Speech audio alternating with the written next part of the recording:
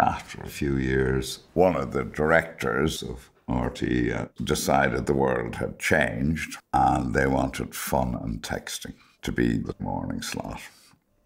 And Marian would not be a citizen for fun and texting. This isn't the first time I've heard that. I mean, years ago when people were fighting about contraception, people wouldn't go to the doctor in their own town because they were terrified the word would get out. Or young girls heading off across the water don't go to the doctors in their own town. Marian felt terribly betrayed. She felt tremendous anger about it because she had this bond with listeners and all that sort of stuff, and she'd worked very hard for most of her years.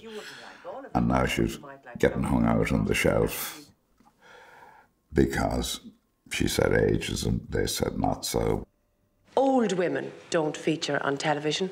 In ads, old women, I heard somebody saying during the week, old women only feature when they have headaches. There is the example in continuity announcing in television.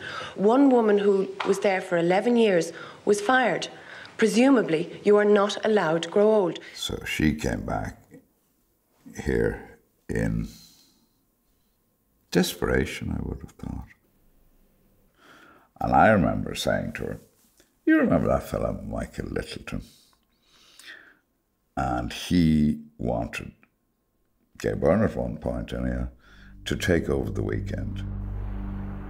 The weekend was the graveyard of broadcasting.